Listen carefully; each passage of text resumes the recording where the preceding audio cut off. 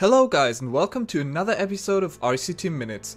Today I'm going to show you some designs for wide paths that I'm using in my parks. First of all, we are gonna start with a ladder-like structure that has two lanes on the outside.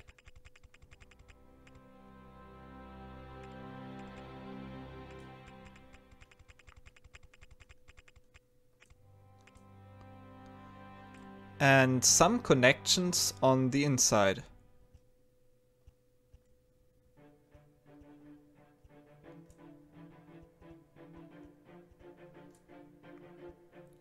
And now we can fill the gaps in between those connections with some scenery. One design that I like to use features those fences right here.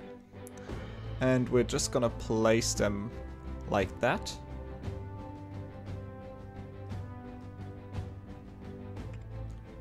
And now you can just put any tree you like in the middle of that thing. And if you do that continuously for a couple gaps, then I think that looks kinda great. For the next design, we're gonna use some walls that we're gonna place like that.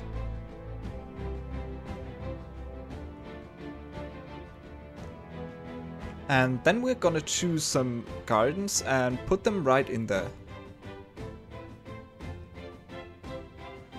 The third design is quite similar, as we also need some walls and gardens for that.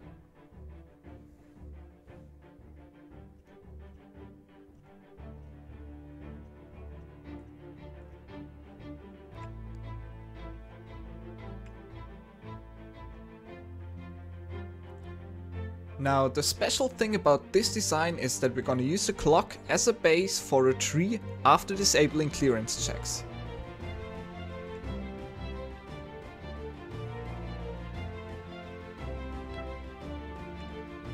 And now we can choose a tree that we like and just place it on there. At the moment this looks kinda weird, so we gotta use the tile inspector to change the order of those two things.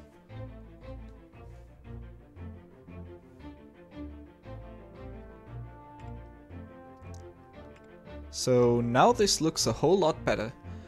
And we can also add two more fences to that.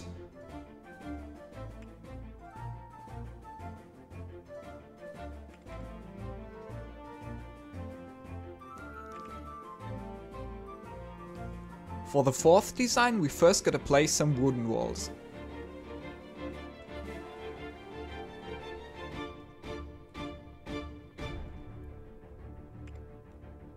Now we're just gonna fill that in with some plants.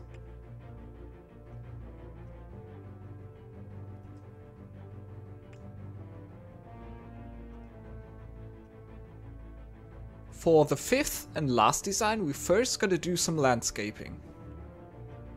So we're just gonna dig a hole like that and fill it with water.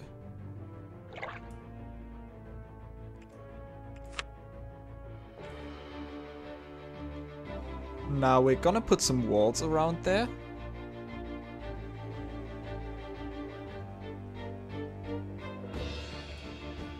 And then we're gonna put a fountain in it. And those are the 5 designs. Another great thing about this kind of design is that you can use the smaller sides of the gaps to place benches, for example, or litter bins, or lamps. So that's it for today. I hope that you had some fun and see you next time.